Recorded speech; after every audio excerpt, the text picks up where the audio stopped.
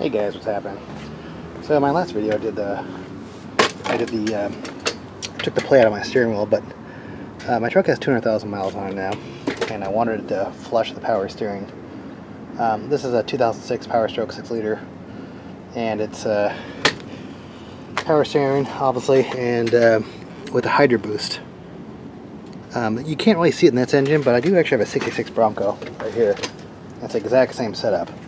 The power steering with the Hydroboost. So I kind of wanted to show you how this thing works and why you're going to connect it to this low pressure return right here. This is the last leg. The Hydroboost unit, if you're doing a flush in one of these types of systems, the last leg is a Hydroboost return, and that's why you're going to connect that to the actual catch can when you do the flush.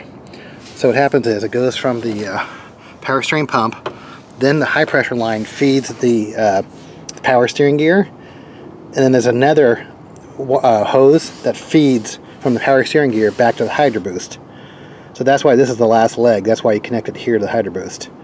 So first priority is the power steering gear, and the second priority is the brakes in this system. So that's why you want to connect it there. The original spec on the 2006 Powerstoke was a Mercon 5, but it's kind of hard to find a full synthetic.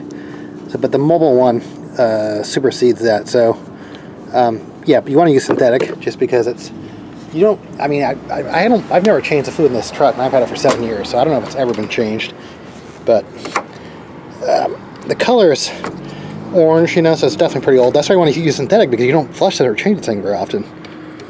So yeah, this looks like it's a little bit low, but alright, so I have a little catch can here. If you can get clear is better, because that when you know when to stop, because this stuff's expensive. It's $11 a quart. So, and a clear hose if you can get that too. And I'm going to take that off right there. Just pop that on and starts the engine and start turning it as I add fluid to it. But the main thing is you don't want the fluid reservoir to ever get dry. So I'm going to actually keep on adding it as I flush it through. Alright, so the first thing you want to do is drain that tank as much as you can. You know, run it through and then add new stuff to it, because you don't want to mix the new stuff with the old stuff.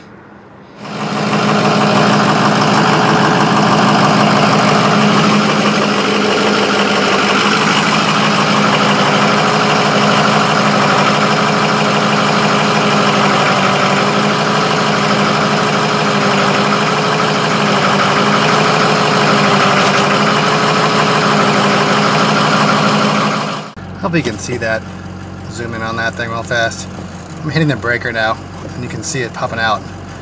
So as soon as I start seeing clear, new pink stuff coming through, which it already looks like it's starting to come through, cleaner and cleaner, then I'll know when to stop. I'm just hitting the brake back and forth, popping the brakes.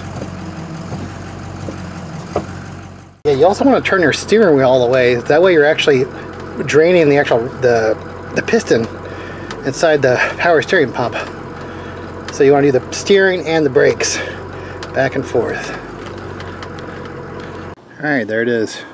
So it's definitely a lot pinker. I mean, you're never going to get out 100% of it, just because it's just, you know, it's good. It would take, you know, 10 quarts to get it totally pink.